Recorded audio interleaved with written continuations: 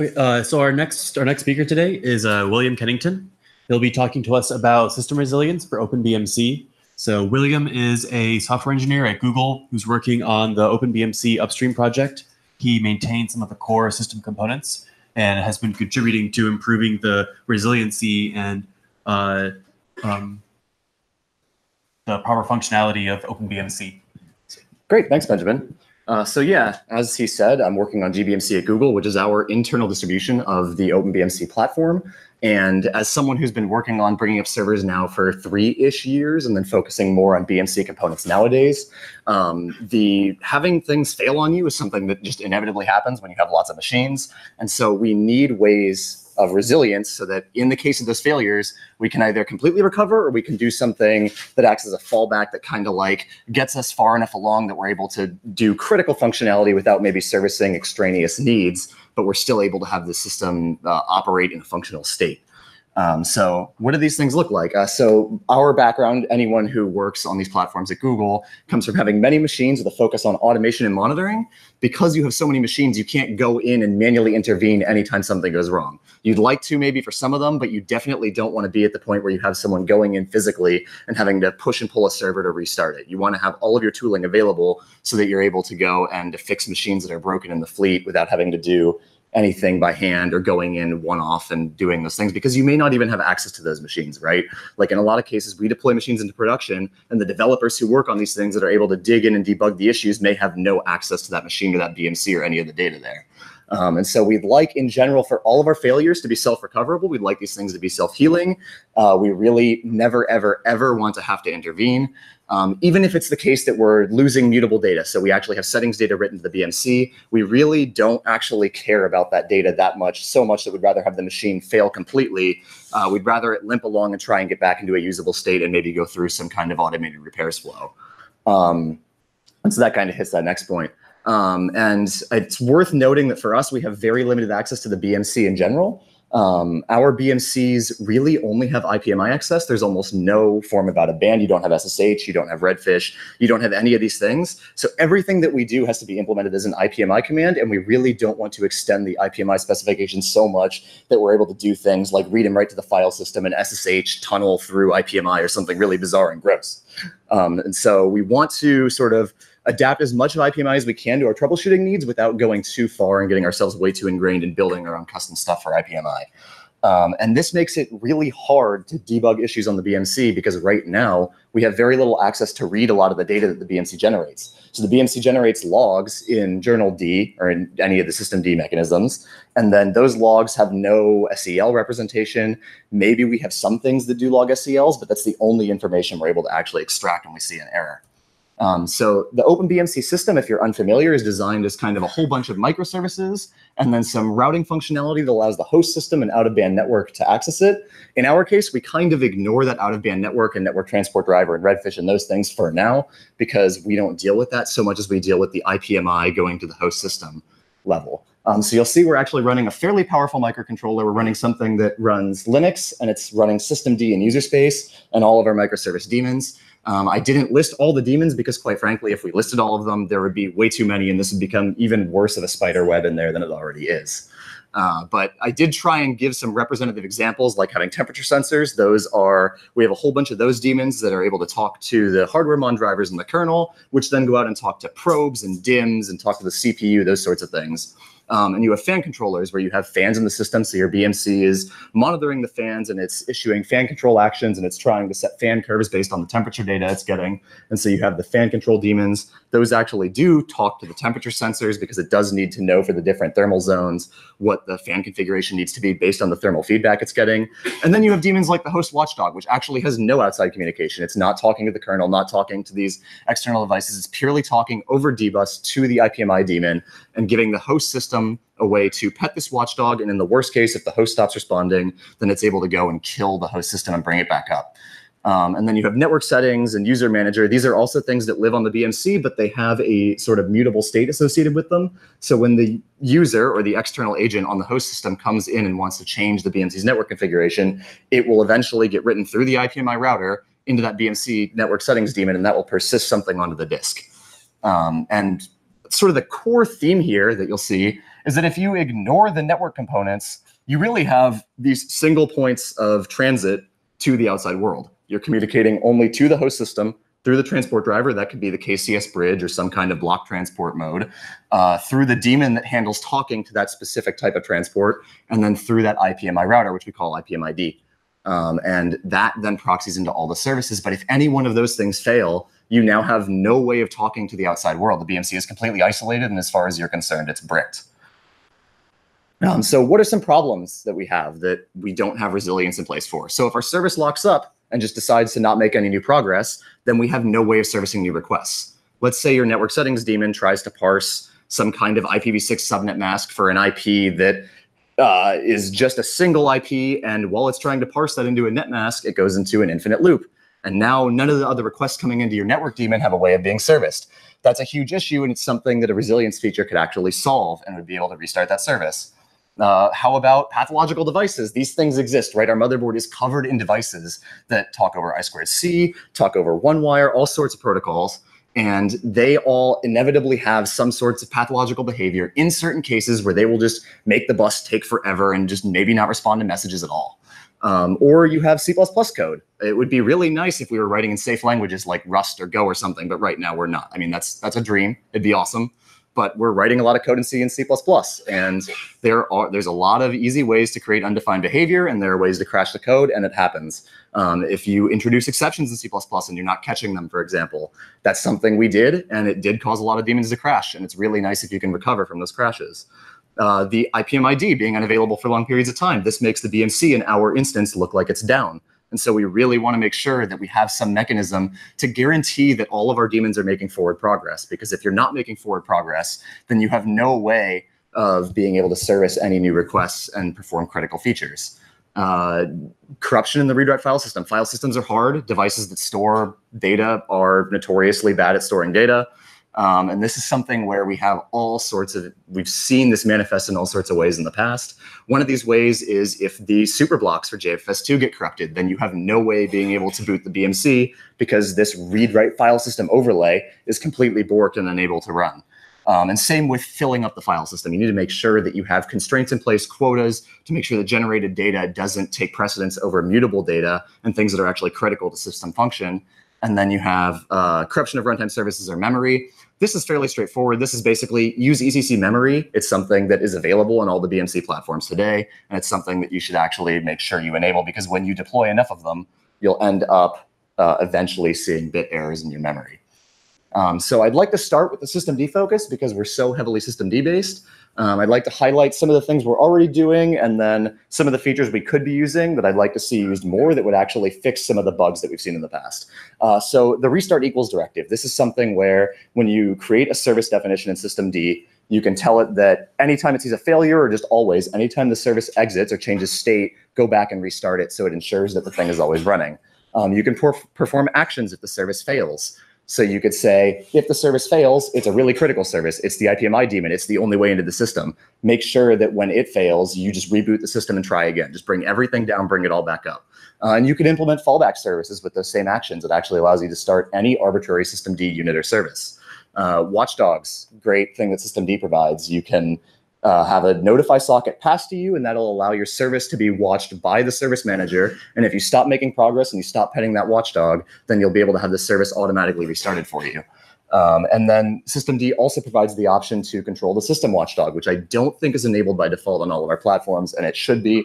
This is sort of that same thing where if, for whatever reason, systemd stops making progress itself in monitoring the system, then the system's able to kick itself and restart.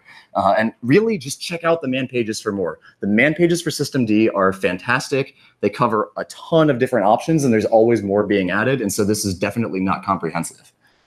So service restart, let's say we have a crashy daemon, and I just call it crashy D because I'm boring. And this thing always just exits at some point during its runtime. And so what we want to do is we want to make sure that anytime we see the bad exit, you know, let's say it gets sig term or something randomly from somewhere else and it breaks, or it's just has some kind of memory exception. We want to make sure that we restart that anytime we see those conditions. This is actually already pretty widely implemented in OpenBMC. If you go and you look at the service definitions in our repos, you'll see that the restart equals something. Usually I think it's always for our daemons, but On failure is also a pretty reasonable option, especially if you don't expect the success condition to ever happen, the exit code of 0. And this is nice because it requires no code changes. All you have to do is update your systemd service schemas. And it really is helpful if you have intermittent crashes, but it's not great if your code crashes immediately at startup continually, because that would just cause the system to continually try over and over and over and over again to restart. Now, systemd isn't actually that naive. It does actually have a limit. I think it's like 5 starts every 30 seconds, and there are actually 2 parameters that control this that you can tweak for the service. So there's the start limit interval and there's a start limit burst, and that kind of controls how often it will allow the service to be restarted before it says, hey, this thing isn't going to start. Why would x+1 start if all x times didn't start? Let's just kill it and say it failed, and then you report that to the journal, and if you query the status of the service, you'll see it in a failed state.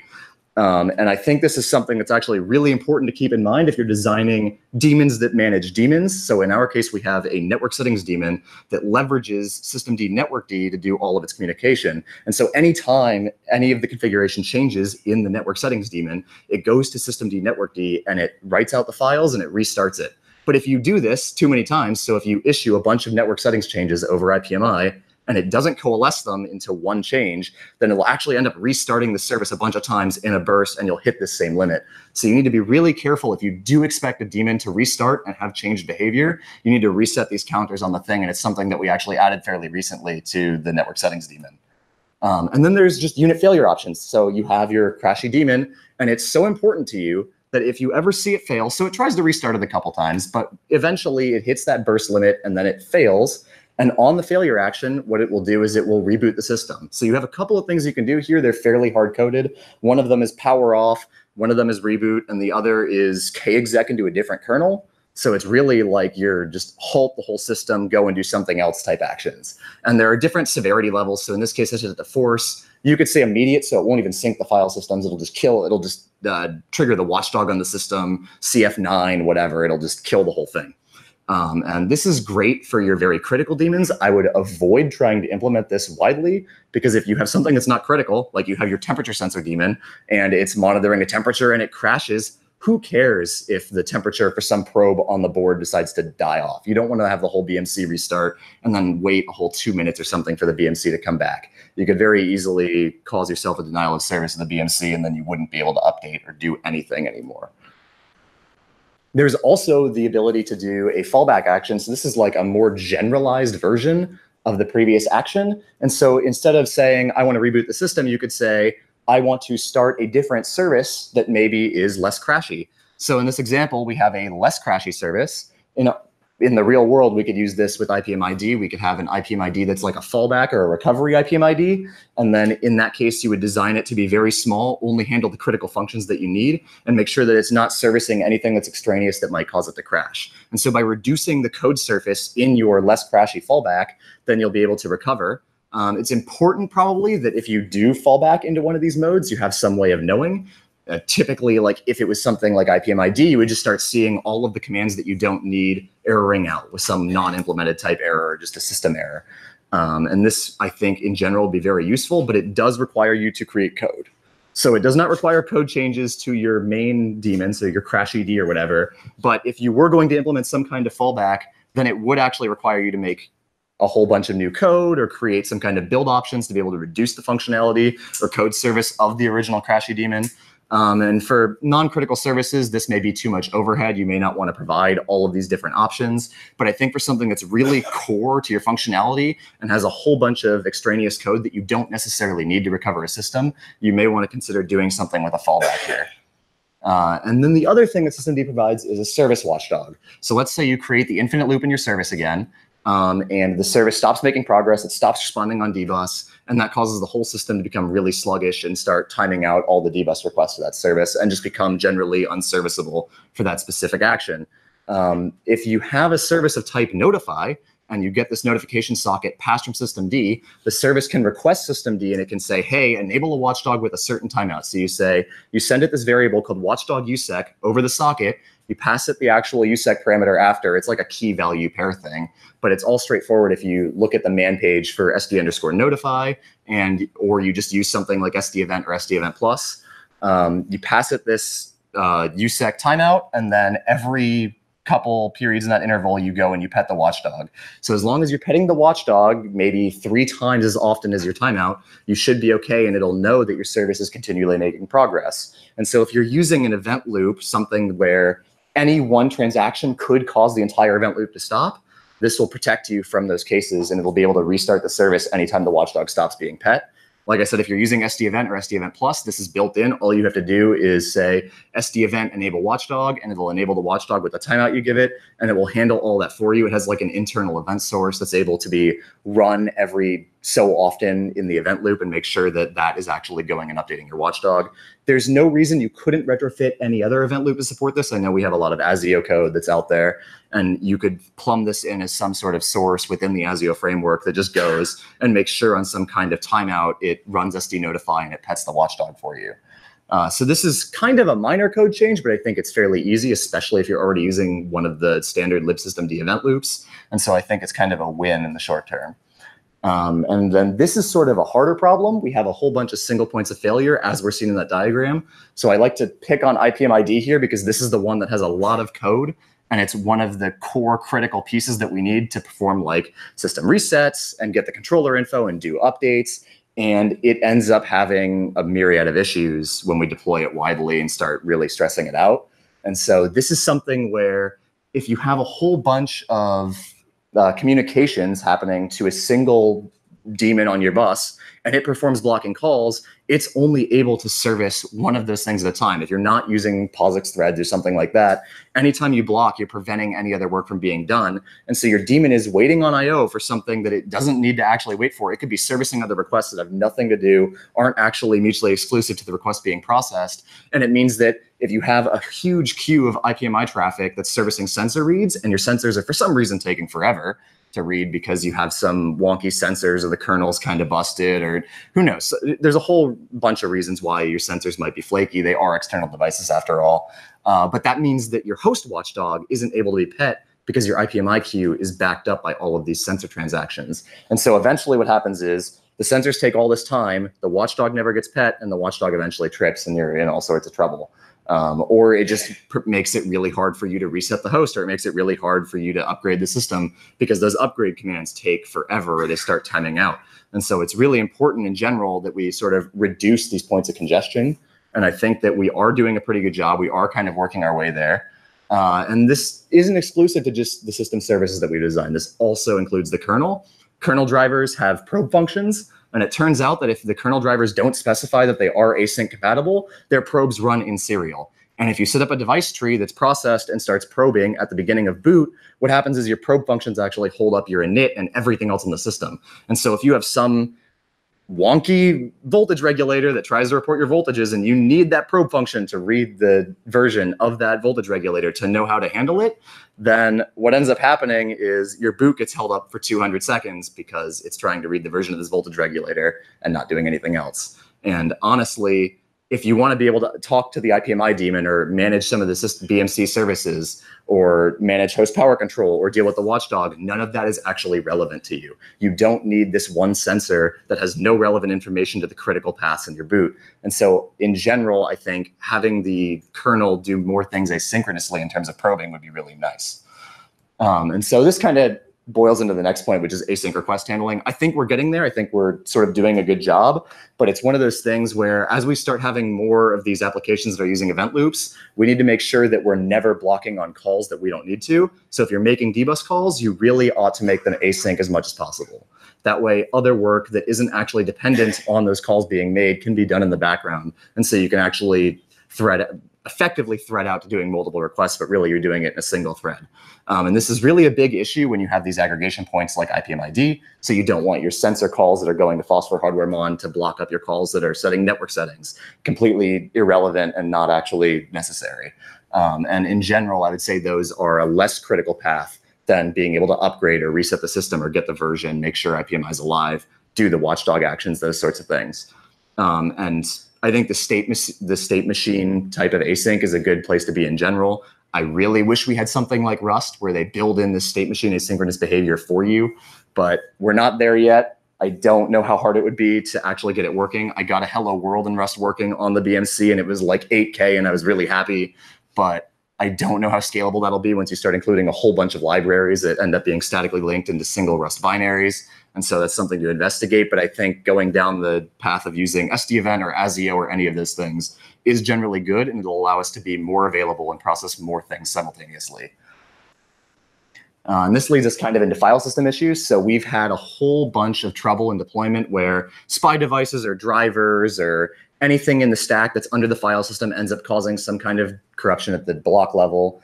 And so what ends up happening is in the BMC right now, the way OpenBMC is architected, we have a read-only file system and we have a read-write file system.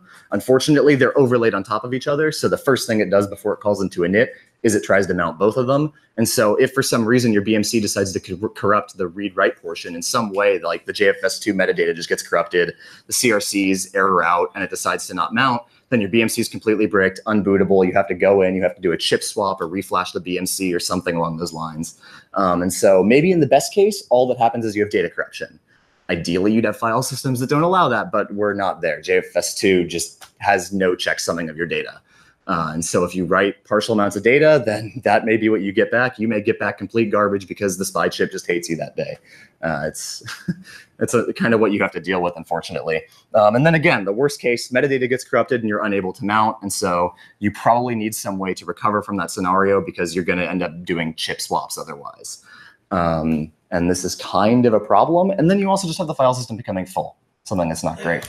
And so one thing would be more resilient file systems. That'd be really nice. Maybe we have built-in data integrity, something like Btrfs or ZFS. I know some of us in the audience maybe not so hot on Btrfs, and these two file systems aren't great solutions.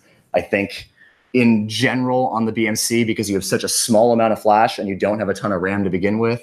And so these are fairly heavyweight solutions that we may not actually be able to leverage. But I think if we just try, I think if someone were to build something, it may not be fully POSIX compliant. It may be some kind of key value store. I think that could be useful. If there was some way that we could provide really good data integrity in the small amount of space, even if it's not terribly performant for random access, I think that would be really nice. And I think in general, having something where we reduce the dependence on the mutable overlay would be good, because that blocks us really early in the boot process and it locks us into needing that read-write file system to be available. If we can defer to later in the boot process, opening up that read-write FS and then having fewer dependencies on it, I think that would be good. The system folks propose a stateless file system layout, and I don't really necessarily care to be tied into that specific layout, but I think picking something where you have stateless components and then you have stateful components that are managed separately and not everything depends on the stateful parts, I think that would be really helpful because it allows you to get farther into the boot process before you have to deal with the fact that your read-write storage is actually corrupted. But this would require some storage redefinition. I'd like to actually start taking on this work and see how bad it would be if we just don't have a read-write file system at all, see what actually comes up, start adding things like varlib and varlog and etc to that read-write space and see how much farther we get along, those sorts of things. But more importantly, if your file system is completely corrupt, you need to do something about it. And so I think providing an image feature for just auto purging if the file system is corrupt is a really good idea, because otherwise you're just going to get no feedback from the system. If you're not monitoring the serial console or you have some other kind of like out-of-band mechanism that's very low level to know if the BMC is hitting this really early on in boot, you need it to just say, okay, the mutable data is not really that important. We really want to recover the system, get it back up and running, and then we can re-provision things as necessary. And then once you do find that corruption and you eliminate it, you purge it, you do something about it, you need a way to communicate that that's what happened, because you need services to make sure that they re-provision their settings. We would like to be able to emit logs, but it's not that straightforward if you're doing it this early in boot, because your systemd journal won't have a place to persist its journal. It's not even actually running at this time. And so we'll need to come up with some mechanism for communicating up the stack that we hit file system corruption and we're kind of resetting from factory defaults.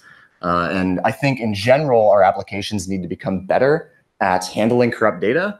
Do we just ignore it and emit warnings? I think right now, in a lot of instances, you'll see that applications, when they get data off the disk that is kind of inconsistent, especially from the read-write portion, they'll do something weird, they'll crash, they'll handle it poorly. And I think in general, they need to be more, they need to hard panic less often and do things that tell you that the data is broken, but they need to just kind of ignore it and move on and try and recover back to a sane working state.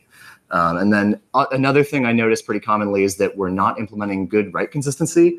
We could use proven database formats, which I realize aren't actually perfect. Using something like SQLite will make it better, but it's not necessarily a given that it will work perfectly. And then if you're writing text files that don't have some kind of journaled schema or anything, you need to make sure that you actually write those separately and don't overwrite the file that you're actually intending to update, because some of the writes may not actually persist to disk if you have power loss or something along those lines. And so you need to make sure that you're writing somewhere else and then using an atomic move over the file so that it's just a metadata update that flips the data into place and you don't have partial writes going on into the file. And then not everyone has similar needs. Maybe we want it to auto recover and blow away all the settings willy-nilly, and that's okay. But others may have use cases where they just want the BMC to up and panic because they want to be able to diagnose, go in, root cause the issue, and be able to see what happens, and they don't want the file system to be blown away. And so I think that presenting these things as options at build time or as runtime, really build time configurables, because if your mutable state is completely broken, you need some way to determine what action you're going to take. And so having a build time configurable would be really nice for that. And then what about free space? I think a simple solution to this is just implementing some kind of quota system. This is something that we don't currently have, but I think would be really nice, especially for those of us that are logging our journal to a persistent medium. Right now, I think our distribution doesn't do any of this. We put almost everything in RAM because we don't trust ourselves with not filling up the read-write file system. But I think if we implement better policies, it should be possible for us to store some of that data without filling up the entire thing and making the system completely unusable. And so a trivial solution to make it more reliable would just be to say 70% of the space can be dedicated to this autofill generated data, and then 30% of the space would be used for things like user settings and stuff that's generally fairly small or has fixed sizes. And then this goes back to the monitoring question. How do we know if we're running low on space? I think right now we don't have a good communication mechanism for that, and it's something that we really need to think about and consider. Which brings us to sort of the host watchdog issues. Now, the host watchdog seems like something that's really simple to do. All you have to be able to do is set the watchdog, pet the watchdog, and stop the watchdog. And it's like 3 commands. This should be really easy. And it's something where a daemon just has to implement a timer and wait. And if it doesn't get pet, then it trips the watchdog and it says, okay, I'm going to restart the system, or I'm going to do nothing. There are a couple actions. It's not really that complicated if you just look at the spec. And it seems really useful because every platform that supports IPMI supports this watchdog. As long as your Linux kernel supports the IPMI driver you need and your watchdog stack on your Linux system supports the watchdog, then it's really easy to support for your IBM Power systems, your Intel x86 systems, and your AMD x86 systems, or your ARM systems, whatever. Doesn't matter. It's fairly ubiquitous to all of them. Whereas if you went to any one of those platforms and you wanted to use the platform watchdog, you'd have to have a separate driver for each one because they're all unique. The problem with this watchdog is the pipeline from the host all the way down to the BMC is incredibly complicated. And anytime you have all of this complication, you end up with issues. You end up with congestion. You end up with things crashing. You end up with messages that just somehow get lost in transit. And because this pipe that sends the watchdog messages down, yeah, is there a question? I'm saying I'm saying the pipeline is complicated because it's not something like you have fixed hardware where it's some like shared, in this case, it's a shared communication medium. See, it's complicated in that you have a whole bunch of daemons that are handling packets along the way. You go from the host, so probably a user space daemon running on the host, into the host kernel, down to something that puts it on the platform's LPC bus, down to the BMC, which then has a driver that has to read it in. It needs a system and hardware actually to notify it that that message is even there. Then it goes into the host transport driver, then to the IPMI daemon, then over dbus to the actual watchdog that's monitoring everything. And so because you have all of those different things in the chain of critical path, it ends up being fairly complicated, and you do run into issues pretty frequently, I found at least, with our deployments. And because that communication medium is also shared with things like sensor reads or network settings or any of those things, if one of those requests times out and we don't have async completely implemented, which I think we're doing better and we're getting there, but we're not there yet, then you end up not being able to process the watchdog message when you're doing something like some really long hanging sensor read. And so both of those things contribute to watchdog trips. We really don't want the host to go down if the host is fine, but it's the BMC communication that's having a problem. We really could do something if we decide that the BMC communication channel is locking up, but it should not be killing off the host and bringing it back. That disrupts workloads, and that's generally just not desirable for us. And I think it would be really nice if we could design a simpler mechanism for this so that we're not depending on the shared communication channel. I realize we can improve that to make it better, but I think that having just like some out-of-band LPC access where you're just like reading and writing to a register in LPC and then the BMC is picking that up and the daemon is completely separate from the IPMI path would be much more ideal because it would be much simpler. And it also turns out that platform resets are hard. There's not just a single type of reset. You have warm resets, you have soft resets, you have power cycles and all sorts of things. And these actually trigger different types of behaviors on the host. And for us, maybe we don't always want a power cycle. Maybe we actually want to be able to get the machine check information off of the CPU. That requires you to do a warm reset. And that allows your BIOS then to come back and pick up all that mutable state that was left in the CPU because it was only warm reset and not cold reset. But other times you have soft resets that don't do anything, or they make the platform even less stable and they make the platform go away until it gets a cold reset. Now the IPMI functionality doesn't actually support that, but we added something called the fallback watchdog that you can configure at build time to make sure that you're able to do a cold reset in the case that the machine never comes back alive from the first one. And the fact that this is just getting more and more complicated shows that it's really difficult and probably should be left up to the platform vendor because they know what types of resets they need in order to recover the system correctly. And so I really don't think this is ever going to be quite as good as a platform watchdog, but I think sticking towards using the hardest reset you have on the host is probably a good way to go. And it's also just surprisingly hard to get perfect coverage. I spent a lot of time with the OpenPower firmware guys trying to get coverage all the way from initial boot up until the end of ski boot. And so if you're unfamiliar, they have an initial boot payload, which boots what they call host boot, and this trains memory and a whole bunch of peripheral devices. And then they get into ski boot, which does PCIe training and other link training, external stuff. And then they get into their little small stage 1 bootloader, which boots a Linux kernel or a secondary bootloader, that sort of thing. And so just getting coverage so that their firmware is supported with the watchdog was actually something that was fairly challenging. But I think it was worth it, and we're finally there, and that's good. But that's not true of all platforms. So I think right now on UEFI platforms, you typically don't get watchdog coverage until the Dixie phase of the boot. And so anything that happens before that just isn't even covered. And this can actually cause a whole bunch of issues, and the lack of coverage is not necessarily ideal. And so if you use the fallback watchdog plus having some functionality to monitor postcodes, you can kind of get watchdog functionality, and it's a little bit more reliable than the IPMI method. But then you have to fall back to IPMI once you leave. And so all of this, it's just very difficult to get this to work reliably and to not have false positives and trip your host when you don't want it to. And this kind of goes back to monitoring. I think all of these resilience features are nice to have, but you need to know that they happened, especially if they're causing you to have reduced functionality or destroy mutable data. And so we really need ways to be able to know if our data was wiped, and we need to know sort of if problems arise in general. We need to be able to see that sensors have failed and that we have recovery paths to go in and root cause that. And this, I think, will be covered more in depth by Kuhn later in the day. And so are there any questions? You were saying that the BMC will be contacted through IPMI only. There's no other channel. There's no other. In our case, that's not true of every system, but I think in general, it's unlikely that you're going to want to implement multiple communication channels into your BMC, right? But right now, the IPMI doesn't support any of the debuggability. Exactly. So how do you? So I think so there actually are things that we have implemented through, if you're familiar with the blobs protocol that Patrick Venture created. He also created the tool that I believe he published that allows you to just pull and read arbitrary files from the file system of the BMC. And so you could actually get journal information from the systemd journal through that mechanism by just pulling the journal file straight out and running it through a journal CTL processor locally. So this stops the purpose of having a BMC controlling the host, because now your host is controlling. Yeah, so in our case, the host has to be available for the BMC to be reachable, which is, it's just something we deal with.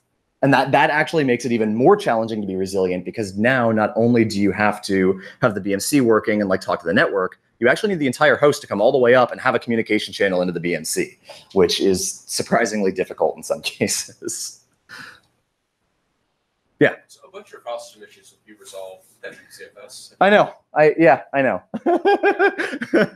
I mentioned that in there actually. Like, it would be so nice, but I don't think ZFS works on an ARMv6 that has like no memory, basically, right? So what's the basis for that conclusion? Also, I guess my other question would be, how well does it handle only having like 5 megs of space on disk to work with? I mean, would that be possible? I think it'd be much more possible than resolving all the problems that ZFS. I agree. I tend to agree with that. Yeah. And I think especially if there's other interest in that. Yeah. No, it's definitely interesting, especially if you could do even some kind of replication in there. I mean, I realize it's such a limited amount of space. It is, but you could do a lot of stuff. That a lot of other issues would fall out. Yeah. Things like the photos and exactly. I agree. You would get snapshots. You would get a bunch of things. Yeah. And it's a technically solvable problem, and it may be your easiest route. I agree. Yeah. Yeah, that'd be nice. So, have you ever thought of like having a crash day or something? Because if the BMC reboots for any reason, what is the best way to collect the data or what happened after the reboot? Yeah, so it would be nice to have something that's able to report. I think having the systemd journal is actually a pretty good sort of way to get coverage on that, as long as it's actually persisting that out to the disk. Like, is it crashing and persisting the information out? That's kind of then the question that I have. And I don't know how solvable that would be. Like, I think in general, it's not the case that the BMC's kernel dies and goes away. I think that's less common in general than just having issues with the user space daemons. Yeah, and then becoming unavailable. You can still have like a reserved memory where you push the data before the crash happens. Yeah. And on the reboot, you can push those collect those data over the IPMI. No, and I think that's good, and that's something we should definitely look at having for sure. Yeah.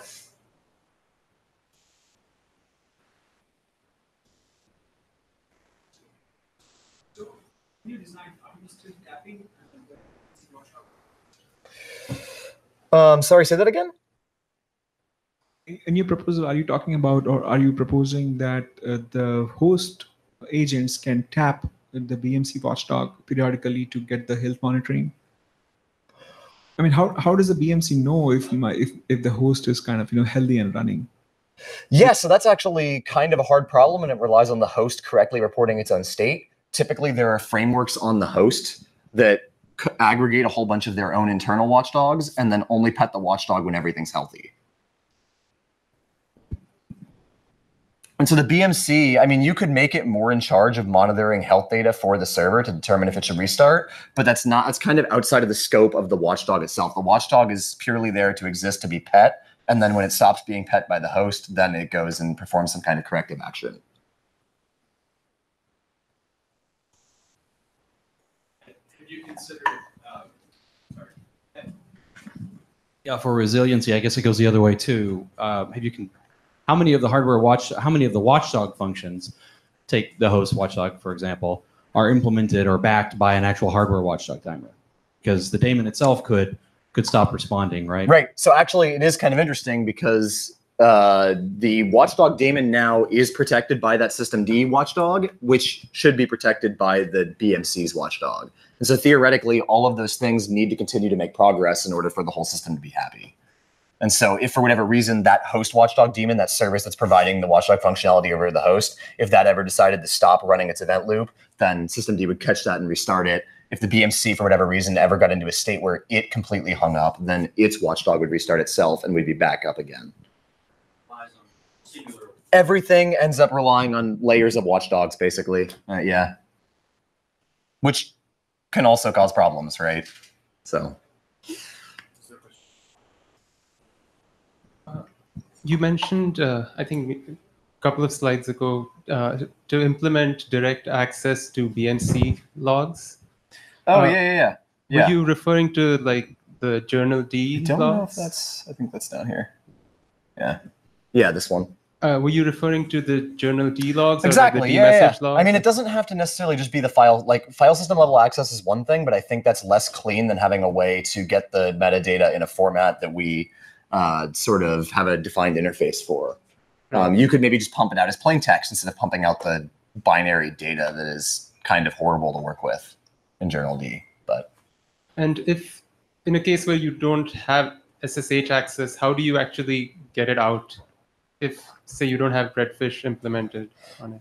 Yeah, so like I said, there's a file system access mechanism through blobs that we have. So we could actually say, go grab all of it, like list all the files, enumerate them all in var log, and I think it's var log journal actually is where it stores all the journal entries. And it's a couple nested hierarchies of directories and some binary files.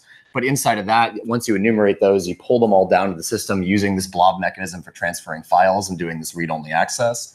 And then you may need to deal with the fact that one of them was currently being written to because it's like the current journal that it's writing. But hopefully, because the format is append only, you would have all the previous entries intact, and you just have to deal with truncating whatever's at the end that got corrupted because it was partially read or something in the process. And how frequently you'll be doing this? Are we doing which? How frequently you'll be reading these files? It would be totally up to your monitoring solution as to how often you would want to read it. Maybe you only read it when it crashes. Maybe you just like never read it at all and you wait. That's a thing that could work. Because we do a lot of IPMI communications for reading those. You can block up IPMI. Yeah. There's all sorts of problems there. I think the nice thing is that the blobs mechanism does support out-of-band transfers. So you're really just sending metadata through the IPMI channel, and then you're able to use like PCI Express or LPC or something to do the bulk transmission of data back and forth. So at least you're not blocking up IPMI sending all the data. That is actually an option that it provides, but I wouldn't do that if the logs were huge. Or if you were sending like a big update or something to the BMC where you're going to send 32 megs through IPMI packets. It's not great. So how do you improve the system resiliency during the BMC boot? What if the BMC fails to boot? I mean, like there are different stages, right? I mean, what if it hangs at U-boot? What if it hangs at kernel? What if it hangs? Yeah, so hopefully you have good watchdog coverage, and those are boot failures that you don't see consistently. But if it's something that happens consistently over and over, a watchdog isn't going to help you with that. Like if you just have a crash that you hit every single time deterministically, you're not actually going to be able to recover from that without just producing new firmware and reflashing. Hopefully your QA caught that prior to you releasing that image. And so you do need separate mechanisms for machines that are going through testing that you want to be able to reflash a lot. I recommend SPI emulation for those. That would be the best way to go, just so that you don't have to deal with continually pulling chips or reflashing or that sort of thing. If you use emulation, it flashes incredibly quickly and you can recover from anything.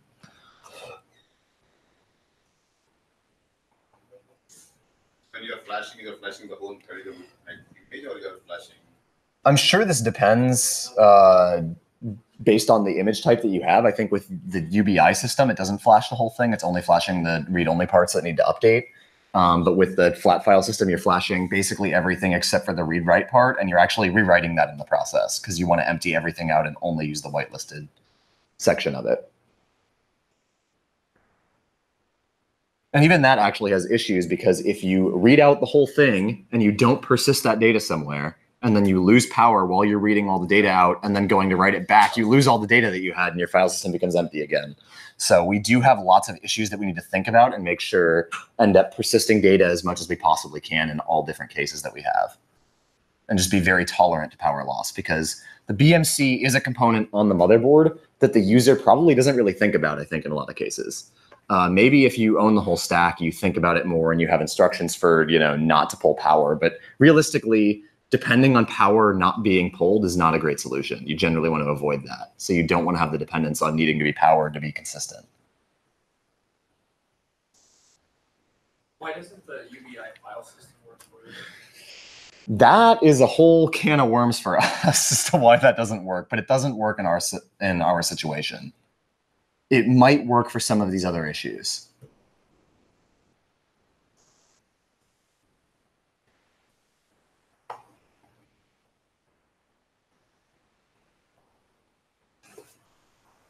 All right.